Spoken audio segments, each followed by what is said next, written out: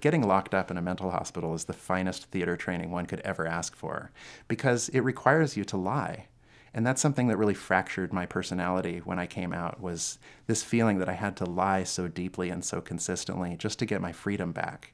And that was probably something that I needed to recover from even more than what they called bipolar disorder. I remember sitting down at a table with this well-dressed man who had a nice pressed shirt and a colorful tie, and he had shoes on. And of course, I had none of those things. I was wearing this gown. I hadn't been given my clothes back. So it was really obvious that there was some kind of a power difference between the two of us. He was the psychiatrist. And he said to me, "Hey, John, how are those antipsychotics working for you?" And at that point in my life, my relationship with the word psychotic was it was like horror films. I thought, Jason from Friday the 13th, that's an example of psychotic. When he asked me how the antipsychotics were working for me, that was like being stabbed in the chest. I think I was taking a so-called antipsychotic called Zyprexa. I was taking Benadryl for sleep, and I think they gave me a small dose of benzodiazepine as well. So those were the pills that I was taking. I should point out that the Zoloft that I had been taking for 12 years for what I thought was depression, once I got into the hospital, I never saw the Zoloft again. So entering the hospital started an 8-day withdrawal, a cold turkey withdrawal of a drug that I had been taking for 12 years.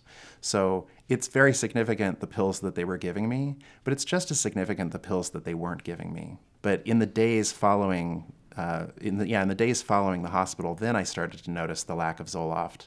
And how would I describe it? Well, a lot of crying and being very anxious and upset. And I could actually feel my brain actually hurt. There was physical pain that I could feel from that cold turkey withdrawal. A few days later, after I got out, I met with my general practitioner who prescribed it for me again. Now I was taking Zoloft and Zyprexa at the same time, which apparently is a no-no, but I didn't know that. I stayed on those drugs simultaneously for about a month, and then I realized that the quality of my life was really starting to drop.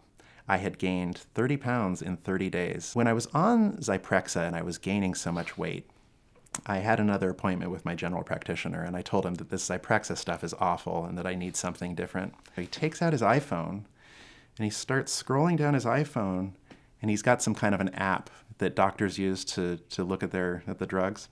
He scrolls down and goes, "Oh, okay, here you go." And he writes out a prescription for this drug called Seroquel. I didn't know what Seroquel was at the time, but he told me that Seroquel would probably have fewer side effects than Zyprexa. So I took this prescription and I went to the pharmacy and I had it filled. And right before they hand you the bag of the drugs, they say, "Have you taken this drug before? Do you have any questions we can answer?" And I said, "Yeah, I've got a question. What kind of side effects might I expect from this drug called Seroquel that you're giving me?" And so the pharmacist said, "Oh, no problem. Here, let me take a look." So she opens up the bag and she takes out that piece of paper and she opens it up. She goes, and she closes it and she hands me the bag. And it was like she was sending me off to war. She was like sending me off to war to die.